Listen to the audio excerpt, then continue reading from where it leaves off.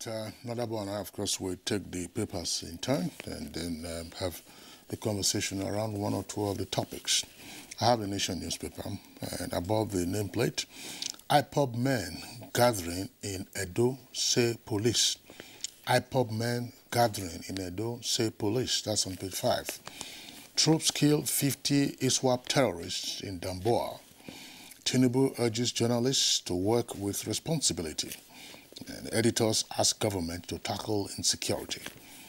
Now, below the nameplate, Zulum allocates 580 houses to IDPs. That's page 27. JAMB blames candidates for UTME hitches. That's the registration process. Now, details can be found on page 6. Police uncover AK-47 rifle production factory in Jos. Otom's security advisor's killers traced him to a restaurant. That's the rider to that headline. Of course, Otom's security advisor was a retired Assistant Inspector General of Police, Christopher Dega, who was killed in a restaurant in Jos. Now, there are two excerpts from that lead story. One is attributed to the police and then the other is to a suspect. According to the police, if you look at these weapons locally fabricated by the suspects, there is no difference from others imported. They use the same magazines. Now, a suspect is saying, we have fabricated about 180 units in the last 3 years. We sell it for 80,000 naira each. I learned the production from my boss. Gunmen kill policemen, attack Osun banks and stations, and OPC men and residents resist. That's a rider to that. Buhari's tweet sparks row between the federal government and Twitter. And with the rider, social media giant role suspicious. You can see the photographs there on the front page. Apparently some of the weapons that were seized and the suspects with Commissioner of Police Frank Umba displaying one of the guns yesterday. And right at the foot of the front page, Unilag sacks Randy lecturers.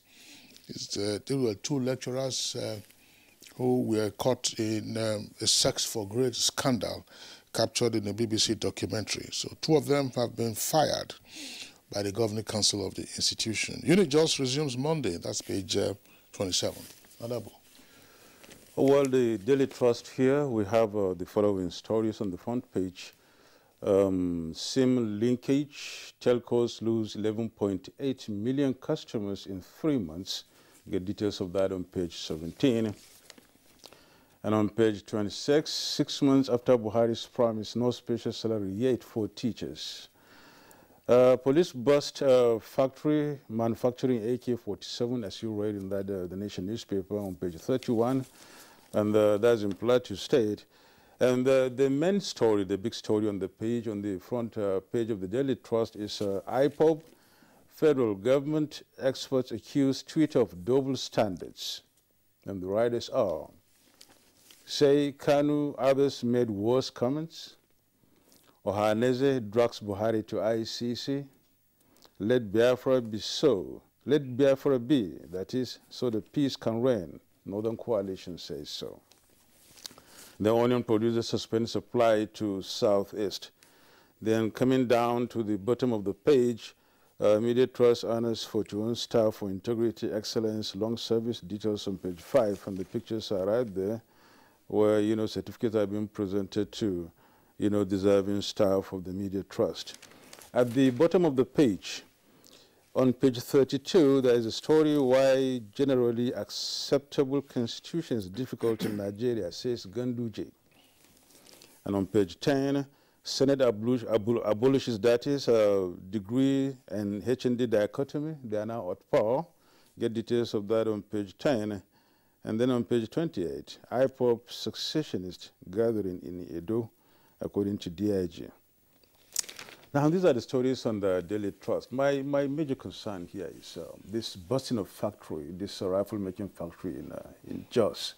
Look at the ingenuity, Kinsley, of Nigerians in this regard and trying to make things, as better, as even better than the ones that are fabricated outside, which we pay money, hard-earned, foreign exchange in order to get them into the country to use or for use by our military. And here we are today, some of us doing this, and they're even equal at the same part, at the same level with, the ones that are being produced outside. I mean, the ingenuity is much, but why do you want to use it negatively? Well, there are a number of perspectives, one of which you have just raised now. CP Frank Umba was on Good Morning Nigeria with us a couple of months ago, and he hinted at this when we were discussing the proliferation of small arms and light weapons and what needed to be done. That he said, look, there's some local production that's going on. What is needed to be done is, once you have happened upon talents of this nature, the thing to do is not simply to throw them into a correctional center or throw them into a detention. So seek to understand the fundamentals of what they are doing and how they are doing it. And by the way, people have always produced guns in Nigeria, Dane guns and so on and so forth. Blacksmiths were always involved in this in different parts of the country. In the East, I think most have been around Oka area or so. People used to also produce guns. It was just the effective range as well as, excuse me, as well as the capacity. That's to say whether it was a self-loading rifle or whether you had to put a cartridge after each shot. But the talent that has been displayed here to say that they are fabricating this kind of assault weapon is something that needs to be considered. Now, how can you upscale their skills in a formal sense? Are these persons that you can recruit into the DIC, that's Defense Industries Corporation? What else can be done with them? Because if you say that, look, let's just arrest these persons, the risk is that you might not get all of them. So the production might then go underground. So what is it that is required to be done to harness their skills, either by formal engagement or otherwise, or to be sure that the business, there's not a business now because it's illegal, the activity is regulated. I think that's the critical thing. It's once a talent like this is recognized. I think, Kingsley, even during the Civil War, if you can just cast your minds back, the Biafrans at the time manufactured most of their weapons apart from the one they get from outside. And the talents have been there, and Nigerians have been doing that. Now, the worry is that why can the Nigerian state harness this intellectual, capacities of Nigerians right from onset to this time and moving into, the technological age? I mean, it's a question Nigerians should answer, because we have to really fish out these people, fish out these talents, fish out these Nigerians, and then make the best use of them for the benefit of this country. They are the ones that move outside Nigeria and make names out there. That's right. That's right. There's no question about that. Now, if they say they have produced about 180 units, of course, we'll expect the police authorities to find out to whom those 180 units were sold. How do they get their ammunition? Now, this is the firearm they are getting in the first instance.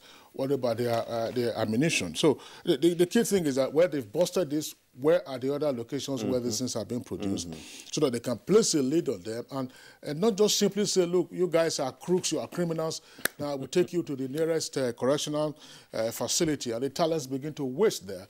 As we have said, the key thing is that you are recognized. It's like some of these Yahoo boys. Some of these Yahoo boys. It's not just sufficient to say, oh, these guys are doing this. How do you redirect their right now criminal talents into more productive ends in the ICT age? We have said on Good Morning Nigeria in the past that some countries, including Switzerland, have from time to time organized hacking competitions. They say they design a system and then you invite the hackers to come and test that particular system. Well, that's it. But I think we need to really do something about that. And you know one thing, Kingsley, even outside Nigeria, even the Yahubas who are captured or rather arrested outside Nigeria, they have been, a sort of, their talents have been tapped before they are sent to correctional centers. Intelligence has it on good records that most of these Nigerians or Yahubas who are captured outside in this fraud are being used as such in trying to make or improve the technological standing of these countries where they operated before they are being sent to jail. But all the same, we need to do something about that, Kingsley. Absolutely. There's a story about two UNILAG lecturers who have been fired by the governing council of the institution. This is sexual harassment.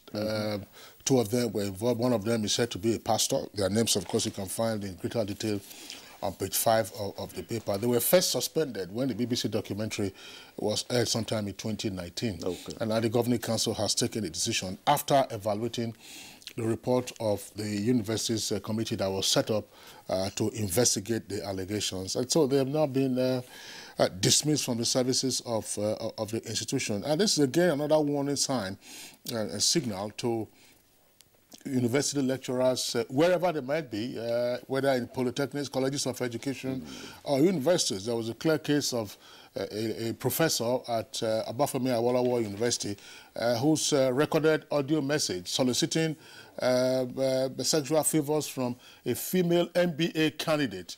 Of course, he was not only dismissed from the services of OAU at Ile-Ife, he also was jailed for 2 years. In that particular instance. And there are many more who, of course, are under the radar now, but once you get caught, there's no hiding place. And I would think that our daughters and sisters and aunties, or women generally, at whatever level, whether diploma, certificate, first degree, postgraduate or doctorate, do not and should not, and of course, have no business facing any sexual harassment from any lecturer. That also creates fear, maybe fear among the female students now, yearning to go into the university in order to read and study this course or that one. A lot of them have been expressing fear about this. It's said that their own, talents are not going to be really, harnessed or allowed to really flourish as they want to. And I think the lecturers in this regard need to sit up. And the authorities are doing better, really, because they don't really, leave an inch in this regard. Well, the school authorities, as I said, they are all waking up to this realization that, the institutions of higher learning shouldn't be a playground for randy lecturers. No. And the female students should feel confident to get on with their academic programs and be satisfied that at the end of the day, the grades that they get are the grades that they truly deserve on account of their academic performance. Yeah. But one point, and I think that this is also very critical, because we tried to raise it sometime in the past, there seems to be no sufficient advocacy by university female lecturers against this, because in most cases it is the female students who get pressured and then, of course, make a disclosure. But we don't appear to hear a great deal, because it is said that there is a conspiracy of silence amongst university lecturers, particularly the male, some of them who get involved in this, that there's the usual conspiracy of silence that if you threaten a female student, and then the female student goes to report to another lecturer, the lecturer, of course, might then gang up to victimize you, because, of course, they know those amongst them who are into this kind of unsavory behavior. But where are the female lecturers to say, look, can female students go to female lecturers to complain to them, and let female lecturers rise up on their own, let us hear their voices? And so also want to hear the voices of the SUGs too, the student union government, because in trying to put across their own cases in whatever form, from whichever angle, I think this one should be a topic, a very big agenda for them to pursue, and even make a protest against them, because it's really eating deep into their educational system. Before we go, again, on Monday, you and I were on set. Yeah. We were bemoaning the senseless killing of Ahmed Gulak, who at some point was political advisor to President Goodluck Jonathan. He was an APC chieftain. He was murdered in Owerri, Imo State. Now, another senseless killing of a security advisor to Governor Otom of Benue. This is a retired Assistant Inspector General of Police. According to the account here, the killers traced him to a restaurant where they shot him several times in the chest. So again, just another senseless killing. We can't just be dealing with this kind of stories. There was also the story about the former judge, Stanley Naji, who was also murdered in Enugu, the capital of Enugu State. We think that these incidents, of course, have to at some point be considered much more seriously. We cannot be attributing them to so-called unknown gunmen.